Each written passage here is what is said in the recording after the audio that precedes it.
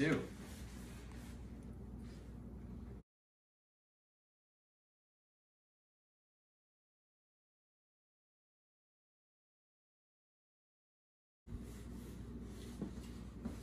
Suspect 1. How's it going? Shut up, bitch.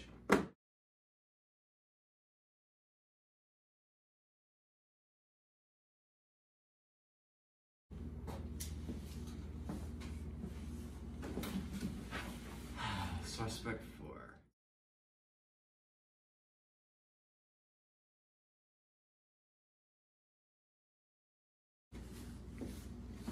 Suspect number 3.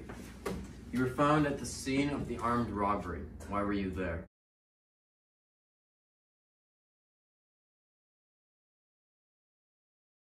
Dude, Nick, how are you doing? How's the wife? How's the kids? Good, yeah. Been a minute, I guess. I don't know, it's what, 2 nights ago? Yeah, whatever. What are we even doing here, man? Okay, enough talk. You were at the scene of an armed robbery. Why were you there? Was I? Oh, Yes, dude. you were. We found you 2 hours ago. There. Oh, dude, can't remember. Seriously. Just, what have you been up to, man? You know, we've done this song and dance before. Come on, you know me. You're not getting anything out of me, okay? Listen, I don't know what you want to know from me, but I know my Fourth Amendment rights, and I'm not going to say anything, okay?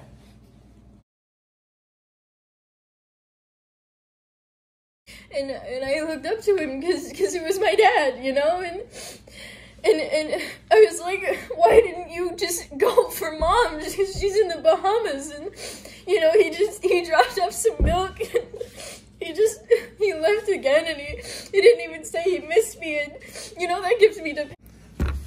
So this knife was found, and it matches the idea of someone in your group.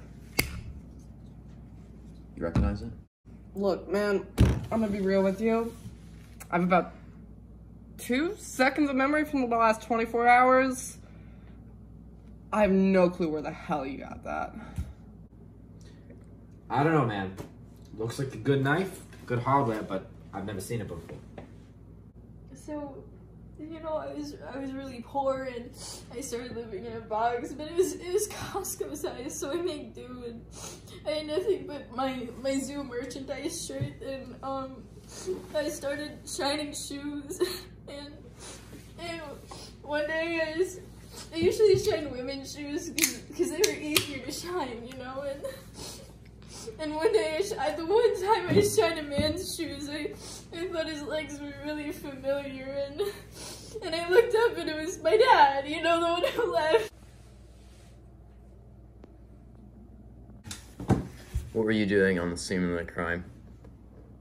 Okay. Go. Hey, I'm not telling you nothing, all right? I plead the 19th, okay? Okay, I'm not saying shit.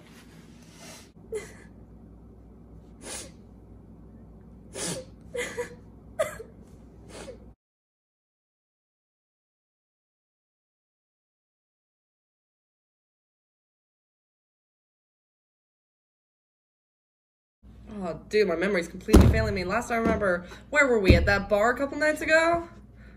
Yeah, a great time. Dude, you still haven't told me. How you doing, man? We haven't caught up in a second. I know I just said we were together, but like, dude, how you doing? How'd you get involved with the other 3?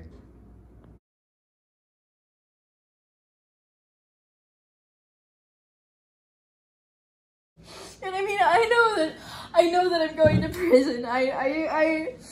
I mean, I'm not guilty. I don't even know. It's just, I mean, zebras wear black and white, and my cousin's a zebra, and my Uncle Mark's a zebra, so of course. Oh, goodness. What's their names again? Right. Met up with them, what, a day ago? Can't even remember how.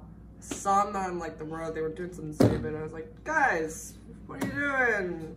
I'm gonna turn you in or something. I don't know, man. Don't even really remember. Hey, you don't know if I had anything to do with them, all right? You don't know who I am, and I'm not going to tell you anything, all right? Because I know my rights, and I had nothing to do with any of those guys. Sir, we know who you are. You gave us your ID personally earlier today.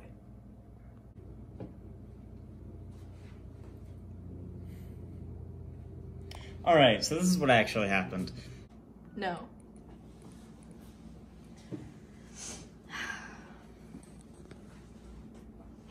And so I was thinking, you know, because my Aunt Linda's first husband, his name was Hank, and she insisted she didn't turn him into a duck with corn, but, you know, it really scared me, and now I don't even eat corn, and I'm a vegetarian, and I really like corn.